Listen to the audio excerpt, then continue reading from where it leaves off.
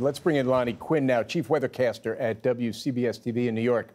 All right, Lonnie, the big questions now, when and where will Barry come ashore? Okay, I believe it's going to be west of New Orleans. I think it's going to be tomorrow sometime in the first half of the day.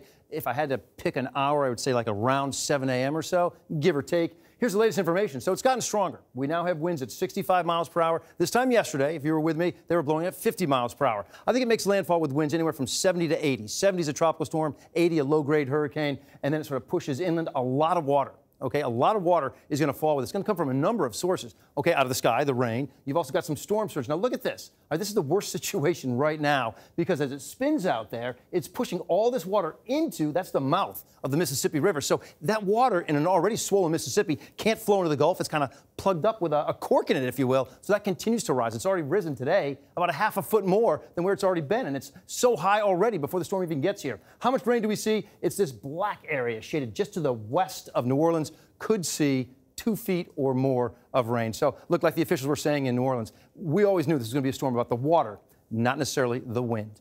Tim, let's go over to you. Not a pretty picture, Lon. Thank you.